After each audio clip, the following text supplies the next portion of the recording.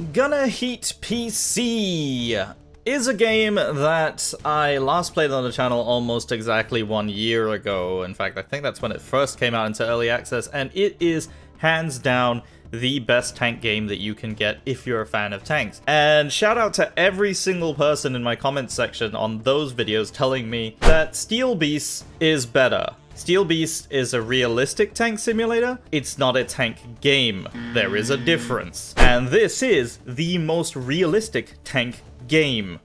What's the difference? In the same way that DCS is the most realistic flight sim that you can buy, or at least combat flight sim that you can buy, Steel Beast is also a realistic tank simulator. But with tank games, you want them to be easy to pick up and play. It's the same reason why a lot of people play War Thunder instead of Steel Beast. Look at the player counts of both and tell me I'm wrong. But in the spirit of a realistic tank game, and also given that Halloween just happened recently and I completely forgot to record a video for it, this is going to be an example of probably one of the scariest scenarios you can encounter in a tank. So just to show off what this game is like, this is one of the simplest missions that you can encounter, which is where you're in charge of an M60A1, which is the most basic of sort of Cold War era American tanks. For the people who play War Thunder, this is the M60A1 AOS. So it has the stabilizer. This is also the same one that later comes with the Rise passive package as well. Alright, let's bring us over here. So apparently we're supposed to be in position. Oh, hello. Alright, traverse. There it is. Okay, hang on. We need to range this. Let's stop. Okay, now we need to range this, so turn on our rangefinder. You might notice it became blurry. That's the coincidence rangefinder, and you basically adjust your range until it's not blurry anymore. I think that's about right. So 1500 meters, let's fire. It's reasonably accurate. It's not as accurate as a laser, sure, but it's pretty good. Alright, let's hit again. Alright, got another one over here. So let's fire on that. We know the range is roughly the same. What are we looking at here? Oh, there he is. Okay, so this might be a little further away. Let's adjust that. Yeah, it looks about right. Oh, it was over. Okay, so I think we need to drop the range down just a little. I think about there. There we go. So these work by those little little round thingies on the side of the turret that look like little Mickey Mouse ears. Yeah, so they work by literally creating a double image that you then have to like use parallax to adjust to. And once it's in focus, that should be about correct. But as you can see, it's not the most accurate thing. I managed to get that off by like 200 meters. But that in general is how the game is played. It's more or less just like a tank game, but you get better simulation of how things like rangefinders work, and you have decent crew voices that sound pretty authentic to the real thing. Having been in the actual tank and in operations and stuff like that, you do sound like that. Everybody's shouting. It might sound weird, but you know, it's quite loud inside a tank. So you are going to end up shouting at each other a lot. So one of the last videos that I did on Gonna Heat PC, I played Long Road, which is an example of what you might call a single tank battle course, which is where a single tank, in this case a friendly M1 Abrams, goes up against any number of targets along a simulated course. However, in the newest update that just came out today, at the time that I'm recording this, we now have Longer Road, which is Long Road turned up to 11. So the summary here says, you and your wingman have been cut off by enemy forces for the past 6 hours. That already sounds like a nightmare. And your wingman tank has his fire control knocked out. Now, for those who don't understand what that means, it literally means that your fire control system, or the computers that control your firing and the stabilization of the gun, have been knocked out. In some cases, it even means you're unable to fire at all. In this case, we're not entirely sure what they mean by that, but I'm pretty sure it means that they're going to have to manually aim and fire their shots, which is really, really inaccurate compared to when you're operating at full capacity. So we're going to have to drive along the plot waypoints and right through enemy lines and rejoin our friendly forces. Are we going to be able to make it? Who knows? But this also takes place at night, because being alone and damaged isn't bad enough.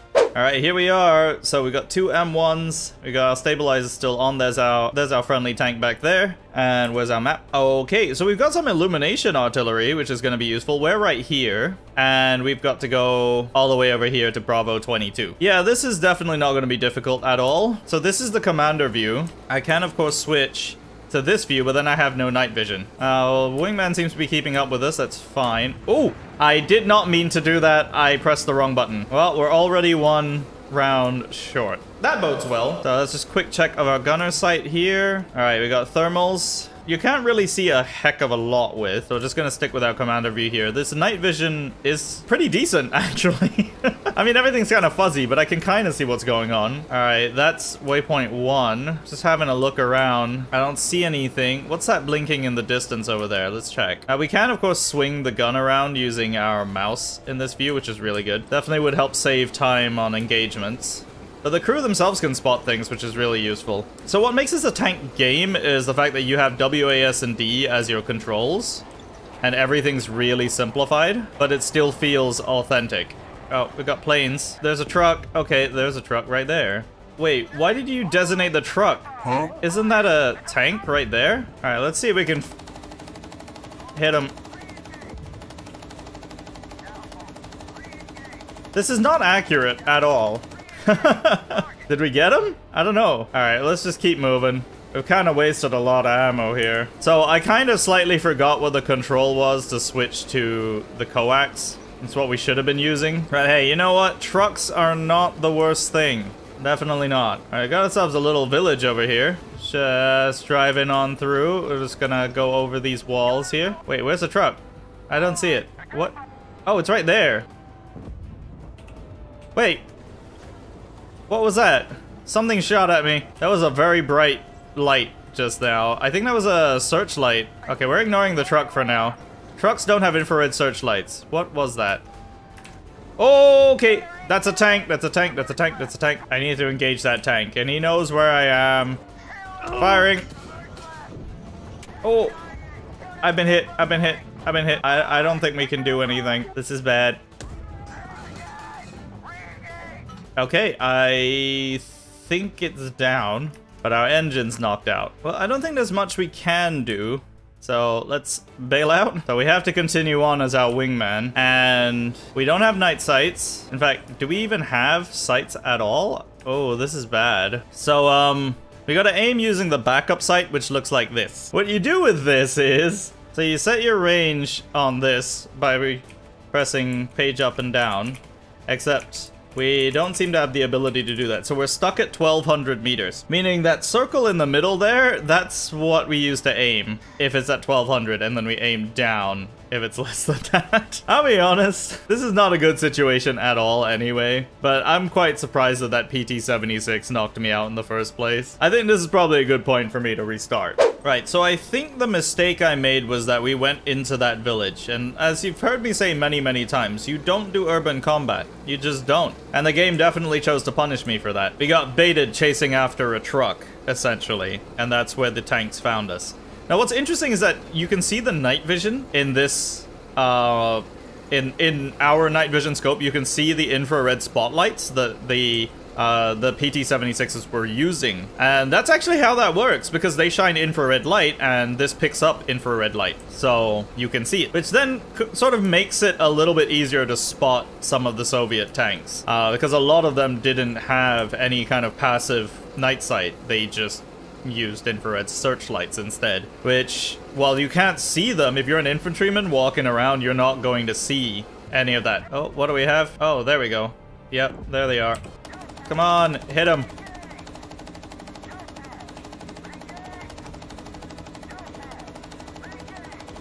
I feel like this is not that effective, honestly. All right, we're just gonna hit him with a Sabo. Here we go. All right, relays and fire. Oh yeah, no, that knocked him out completely. All right, let's get the next one.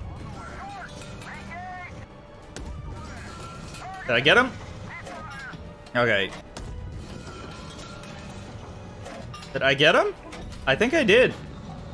Oh yeah, no, I think he's dead. Yeah, I think all three of them are dead. I mean, they're just trucks, but where's our other tank? Oh, there you are. Look at him coming along. bouncing along. It's amazing how little of the bouncing you actually notice, though. He's desperately trying to stay exactly behind me. I think he's using me as cover, which is probably a good thing since he really can't aim properly right now. All right, we're going to waypoint 2. Just gonna kind of slow down a little bit. There's some quick scanning. Rightfully, the gunners should be scanning on their own. I don't know, as far away from this village coming up as possible, because I just don't like being in such a confined space. All right, I think we're gonna have to go in it.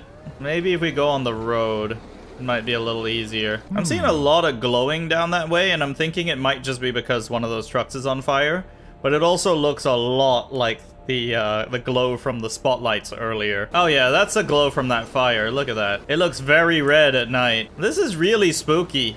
Oh, there's the spotlight. Come on, get him. Did I not get him? Oh, they're both still up. They're both still up.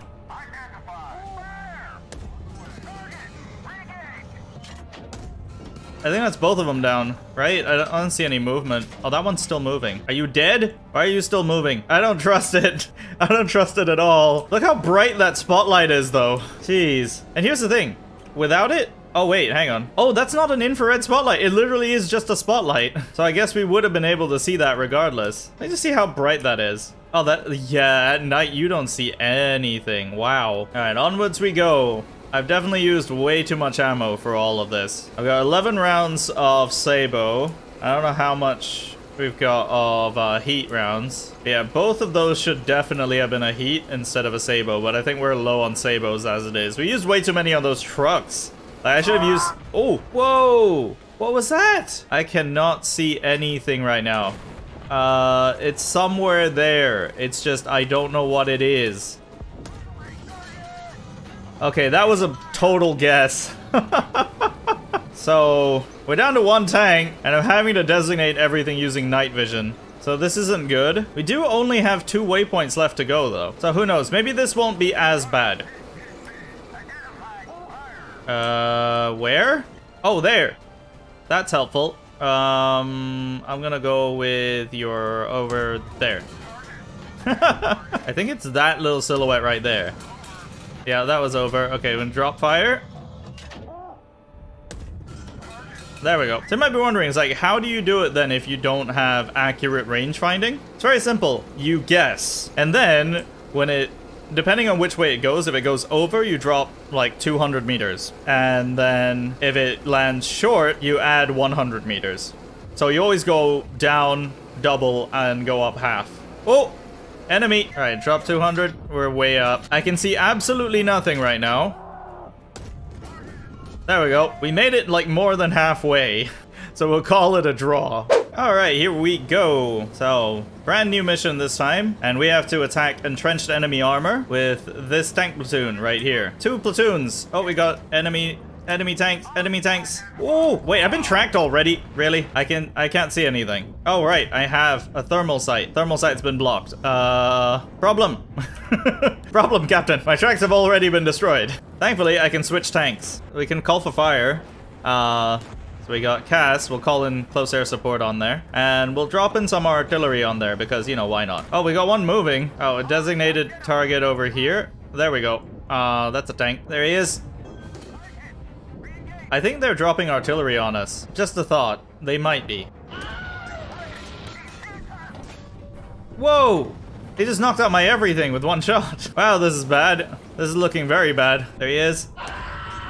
Is he not dead? Oh, my loader's been knocked out. Oh. Yeah, this is not going well for me. All right, we're down to 2nd platoon. Come on, platoon, advance. We do it because we have to, not because we want to. Yeah, I can't hit this one. I don't know why the screen's shaking so much. Okay. So, 1 platoon completely knocked out. We're on the 2nd platoon. So that was the enemy advance. Are there any of them left? Because they have a whole bunch of entrenched enemies. Are you still alive? You seem to not be moving. I think it's dead. It's fine. I mean, this one's definitely dead. The crew joined the space program. I mean, look, it's still cooking off in there.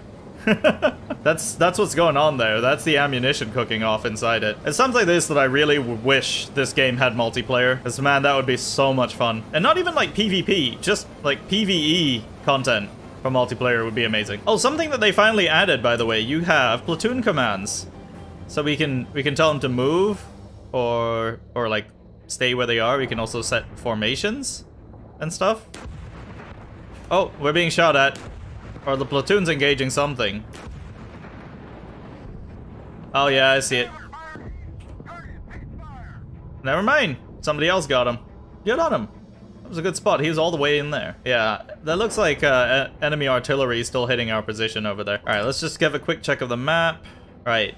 Entrenched enemy armor to our immediate left, so let's swing around. Alright, so they should be all up here. So I guess, yeah, that one would have been in the direction I was looking, or was supposed to be looking. But this is going to be quite literally an uphill battle. Alright, I think I should change our platoon spacing a little bit. So we're gonna go with a line formation instead of the wedge that we're doing right now. Since the enemy's supposed to be directly in front of us, I'm gonna increase our spacing, I think, to... we'll go with 75. Although I don't know if we got the room for that. But we'll try it. Right now this looks like 25 meter spacing, so we're like tripling it. Alright, I think we're good. Is that a dead one? That looks like a dead one. Oh, enemy contact left. Oh, he's already dead. Yeah, these BTRs, they don't last very long. At least I think that's a BTR. Looks like it. Alright, I don't want to get caught in that artillery, so we're just gonna keep pushing this way. So this is where the entrenched armor is supposed to be. You gotta take, what is it? Objective Savage, and there may be enemies to our immediate sides at that point. Possible enemies down this way? I like how the objective is telling me to leave first platoon to cover, and then use second platoon to take the objective. Oh! I didn't even see that. Yeah, that was me not paying attention. But I was gonna mention that, you know, second platoon is all that we've got left, and now we've got second platoon minus. Almost immediately. I think let's go with a really close formation. We go 25 meters, and we'll do a wedge. A little wedge. Let's wait for him to get in position. I gotta say, the AI is a lot smarter than I remember. I mean, I say that. We got Ducky over here trying to get into his position. We're getting there. A little more. There you go. Alright, we gotta check this tree line. Is there anybody out there? Gotta find out who killed the platoon commander. There's gotta be some... I see you! He's looking right at me. He sees me too.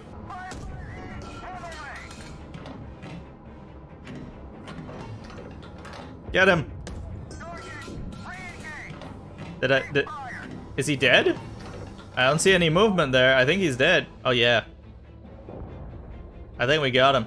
They're just all hidden all over the place in these little trenches. And there we go. Objective Savage is ours. And all it cost us was 5 tanks.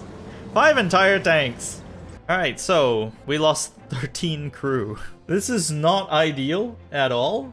But I do want to point out something. This really, really cool after-action review that we've got here, which shows you exactly what happened to every single round and how it just looks like a massive fireworks show. So this is sort of the shots that that hit us. So, you know, we got our tracks knocked out. Not sure they were specifically aiming for our tracks, and then we've got this shot on the BMP right here, which you can see, this is a Sabo round. So that white line in the middle of all of it, that is the actual projectile, and you can see it just went straight through it. All of the others are little fragments or spall on the inside of the armor, and that's all the damage it did. So this knocked out like the engine, and it went straight through. It didn't actually injure the crew though. This I don't think was a killing shot. This one definitely is though. So this is a heat round. You can see the big white line. This is a much bigger projectile, but it doesn't go all the way through. It explodes, right? So you can see all the fragments as it deflects off of the gun breech and actually hits the crew. And you can actually read what it says. It went through penetrated the gunner's skull, hit loader's left leg. Like, it's really, really in-depth. So this also really helps to kind of improve some of these shots, because you can see like this on this BTR right here, it didn't actually damage the crew at all. This might have damaged the engine and some of the ammo, but this is not a killing blow, meaning it can still fight. And then we got shots like this where it just didn't quite do much at all. I mean, it went through the fuel tank and some of the ammo, but that's about it. And this is the shot that knocked out one of our tanks, because it's a heat round and it went through the top of the turret and destroyed some of that ammo. Yeah, that's a possible ammo detonation there, and that's what killed people. I mean, it hit the commander's left leg somehow. Yeah, there's like a ricochet projectile. You can see that yellow line going right there, and it just hit the commander in the leg there. And of course there's this, where it's just the round clearly just didn't do anything. It even says so at the top, it just crushed by impact angle. But you can see how many shots it actually took to knock out an M60 versus, oh, something like that, where it just ricocheted completely. But that is gonna heat PC. I'm absolutely loving this game and how much it's developed since I first looked at it. It's still one of the best tank experiences out there, and it's one of those games you can get into and play without having to learn a million controls, because the controls are exactly the same as you'd expect in any other game. It's just modified a little bit to be more tank focused, and all of the stuff that you need to be simulated is actually simulated. The rest of the stuff, like the controls and the crew positions and all that, you know what? If we were to have maybe a game where you'd had multiple crew members, something like Squad, Hell Let Loose, Arma, sure, you could have it being adapted for that maybe in future. Maybe they'll consider that. But even if it just stays as it is right now and develops from here, I'm absolutely so happy to see it, because it's still the most authentic tank game, or at least modern tank game, that you can play right now. And for everybody that's saying Steel Beast is the one to play, yeah, not everybody is gonna shell out how much it costs for the professional edition to actually get the proper sim experience. And also, that's really not the kind of game that's gonna interest a lot of people. I would love to see more people playing tank games, not less. But there's absolutely no hate if you're into that. It's just not going to be everybody's cup of tea, and that is what Gonna Heat PC is absolutely best at. And if you've enjoyed this video, don't forget to leave a like, and of course, subscribe if you are brand new to the channel. We play all kinds of tank games on the channel, so feel free to check out the playlists. And my name is Panzer, thank you very much for watching, and I will see you next time.